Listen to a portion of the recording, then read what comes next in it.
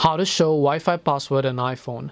Hi everyone, welcome back to our channel Help Deck. So in today's video I will simply guide you on how you can view your Wi-Fi password on iPhone if you're connected to its Wi-Fi. So just make sure to stick with me till the end.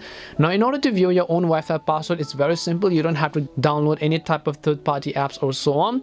To do this, all you have to do is first of all go to your Wi-Fi settings by long pressing the Wi-Fi icon and then again long pressing it again. Once you long press it, you'll see Wi-Fi settings, right? So just tap on Wi-Fi settings over here.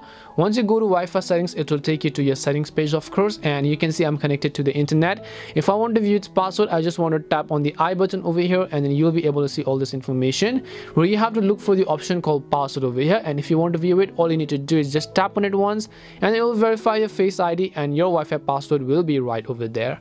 And that's all it takes to go ahead and then find and view your Wi-Fi password. We hope the video was really helpful, and if it did help you, then make sure to leave a like and subscribe to the channel.